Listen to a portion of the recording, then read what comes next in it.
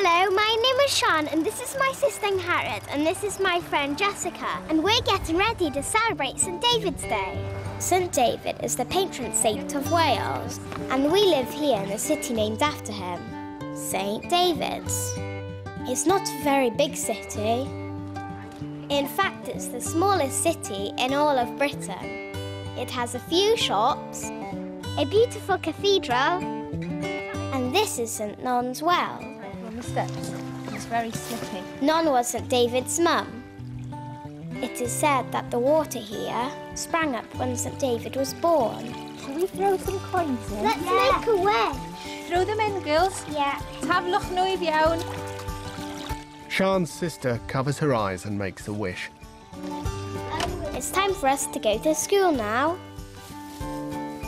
At school today we're getting things ready for the St David's Day celebration. Red. That's probably... Lucy, how many people are going to be at the parade tomorrow? Remember when we did it last year? All of you turned up, all of your friends. There's going to be a big parade with a dragon and we're helping to make it. New painting. We speak Welsh to our friends. Beth yw daffodil farm, Sian? Welsh is the language of Wales and lots of people here can speak it. Right, I think it's time to put the eyes on. Yeah. Happy with it? Yeah. Okay, make sure they're in the right place so we can see. Done. Perfect. How does he look?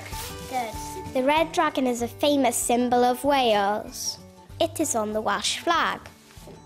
Now it's time for our school Eisteddfod. An Eisteddfod is a competition where we take it in turns to perform. It's really fun watching our friends performing too.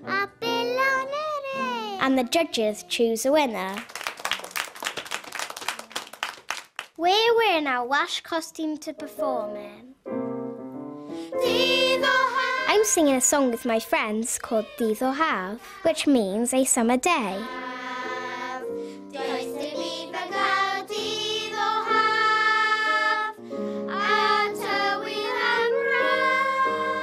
Now we're going to our friend Scott's farm.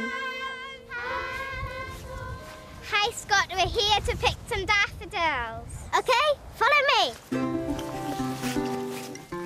It's a daffodil farm. I love the house. Daffodils are springtime flowers. It's traditional to wear them on St David's Day. They run over to Scott with their bunches of daffodils. Hey Scott, we've got all of these. A lot here? Yeah. He ties them into one big bunch. There we go. A lovely bunch of daffodils. Thank you, Scott. Now we're going to take these home to decorate our house. Jessica's gone home now, and we've come home too. Yeah.